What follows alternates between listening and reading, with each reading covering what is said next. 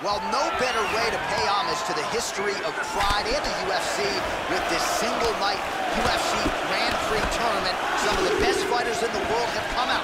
Let's see who will be the last fighter standing here tonight. Good punch. Ooh, well-placed kick. Oh, the punches and crunches. Man, he continues to land.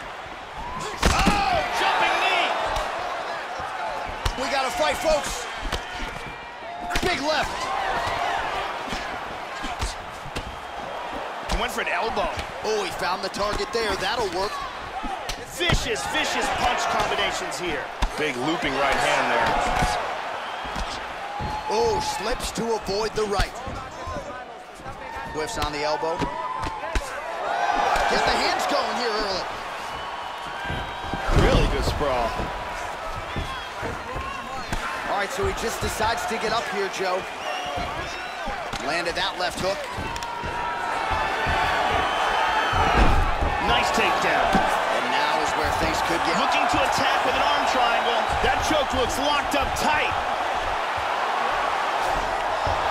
He got out of the arm triangle. Oh, pretty good work here from the bottom, Joe, as he tags him with that punch. He moves to stacking him now.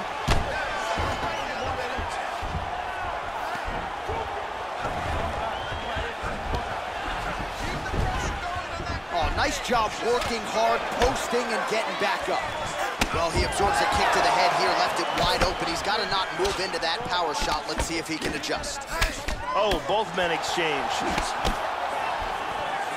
Oh, huge right hand! They're trading strikes here. This could be it.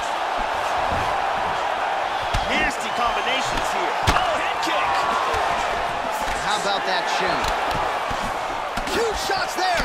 This is crazy! Oh my goodness! Oh! Beautiful takedown. He grabbed the Kimura here, trying to get that shoulder lock. He steps over. He's going to switch to the armbar. Getting tighter. Oh, this fight's over. This fight's over. Excellent technique here. Got the armbar and got the tap. Yeah, that is some high-level Brazilian jiu-jitsu right there. Just the way he transitioned to secure the arm up against his body and ultimately force the tap. High-level stuff out of that young man here tonight. And one more time from this angle, we can see that armbar locked in tight for the tap.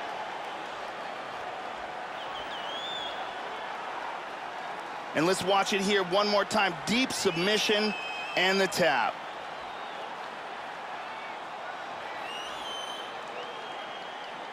So there he is, your winner by submission. That is a finish they will likely be talking about for some time.